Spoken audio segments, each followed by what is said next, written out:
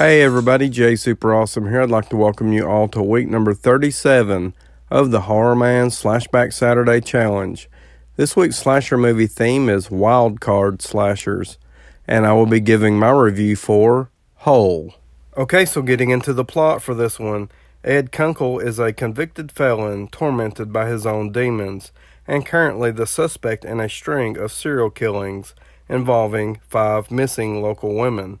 Eve Adams is a single woman trying to cope with a tragic loss, and Brody Jameson is a homicide detective looking for answers. All 3 lives will intertwine with disturbing, deadly consequences when they discover what's inside Ed's shed. Okay, so getting into my thoughts for this one. With this week's SlashBack Challenge theme of wild card slashers, we were simply challenged to watch and review a slasher film of our own choice. So I chose to watch and review Hole, basically because it was put out by Wild Eye Releasing, and I haven't reviewed any Wild Eye films for my channel so far, so this will be the first one. And I have to say that I have mixed feelings towards this one. I went into it completely blind, not knowing anything about it or what to expect, other than I just really liked the cover art. I didn't even read the plot description on the back before watching it. And to me, Hole is a mood piece, meaning I feel like it's the type of movie you need to be in the mood for. It's a psychological slasher movie filled with deep conversations with deep meaning. It's just not a movie that you turn on and kick back and relax to. Hole is the type of movie that you have to pay attention to, almost to the point that you actually have to study it if you have any hope to figure out what's going on. And that's my biggest problem with this movie. The story is all over the place, and if I understood it correctly, the story's playing out backwards. So it at least seems like the movie opens up with the climax and just bounces around from that point on. And I have to say that I really like the opening of the movie because it seems like all hell's breaking loose. But unfortunately, we don't actually get to see the events that build up and leads us to this climax because it's already happened and we actually never get to see it. And it just really felt like this movie had no chronological order to it.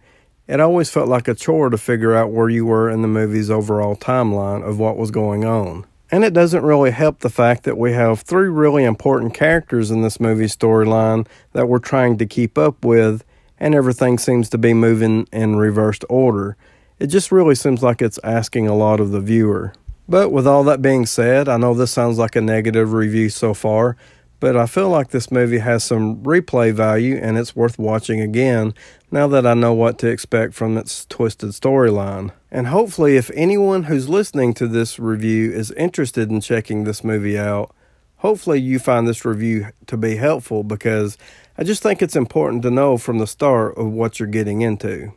Overall, even though I thought the storyline was a chore to keep up with, I still had a decent time watching Hole and still found the story to be interesting. There's no doubt while you are watching this movie, you can tell that they were working with a very low budget, but I have to say that I absolutely love the way this movie was shot and filmed. It not only has a gritty look to it, but it also, at times, has a artsy look to it, and I feel like it totally works with the way this movie was set up. Okay, so now I'm going to talk about the cast of characters we have in Hole. So the main character in this movie storyline is Ed Kunkel, who is the killer in this movie storyline. We know that he was a criminal, even though I don't recall the movie ever touching on what he was locked up for. We do get some backstory on Ed, and we find out that he was abused by his mother as a child. She would tie him up to a chair that was in a shack behind their house. She would taunt him, verbally abuse him, and was just overall cruel to him. So that's basically what leads Ed to growing up as a very unstable human being. Next up we have Detective Brody, who seems like he has worked on a few too many murder cases, and now is starting to relate with the killers from his cases and starting to sympathize with them. He does tell his wife a pretty dark story about a case he has been working on. His marriage to his wife seems to be in a troubled state, and so he has been investing deeply into his work.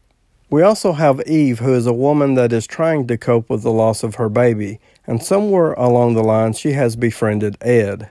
She goes on to tell Ed a story about how she deals and copes with her everyday life, and what's strange about this is it actually is taking place before the birth of her baby. So I feel like this is more of a reflection of Ed's character and how he is being presented to us. But she goes on to say, Ed, have you ever wanted something so bad that it causes you physical pain, that just thinking about it, the possibility of having it, makes you feel good? So you spend your life trying to fill it, that hole in your soul. And the more time goes by, the more desperate you get, the more despair you feel, and you're just helpless. You're like a desert searching for an oasis. We also have a priest who seems to be trying to help Ed down a better path in life, but we do have a questionable scene with the priest and his involvement with the opening sequence. We also do have one brief scene with Ed's probation officer, but I can say overall that I really enjoyed the characters in this movie, and overall I thought the acting was really solid for a low-budget slasher film. Okay, so now I'm going to talk about the most important part of a slasher movie, that is the killer and the kills. So I have already mentioned a few times that Ed Kunkel is the killer in this movie storyline. He has an interesting backstory that is filled with mommy issues. So it kind of put me in mind of Norman Bates from Psycho, and this movie also gave me some Texas Chainsaw Massacre vibes. As a child, he was hidden away and tied to a chair in a shack that was behind the family home. He was verbally abused and beaten by his mother, so it's not too much of a stretch to imagine that now that he's all grown up, that he targets female victims who look like his mother. So we do actually see him wearing the flesh of his victims as a mask. So basically, he's wearing their face. So basically, it's a dead skin mask. We also do get to see him wearing another mask from time to time, and it's basically a clear looking mask that you can see right here on the cover art.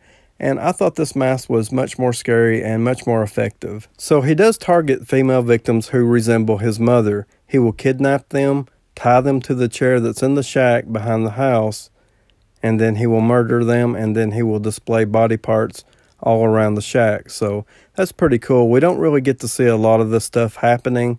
His weapon of choice is a big mallet. And as far as the kills go in this movie, it does have a pretty low body count, and all the kills are basically the same. There's not really much blood and gore either, so that's pretty disappointing. The kills we do get are basically Ed striking his victims with the mallet, and then it cuts away. Overall, I had a pretty decent time watching Hole. I do have some mixed feelings about it, and it's kind of hard for me to recommend. The mixed feelings I have are more or less because of the movie's twisted up storyline, with it being kind of hard to follow. But I will say that if you do want to watch this one, you definitely better be paying attention. So I'm going to give Hole a 5.5 out of 10. Please like, subscribe, comment below. Let me know if you have seen Hole, or just let me know what you think about my review. And I would like to thank you all for watching.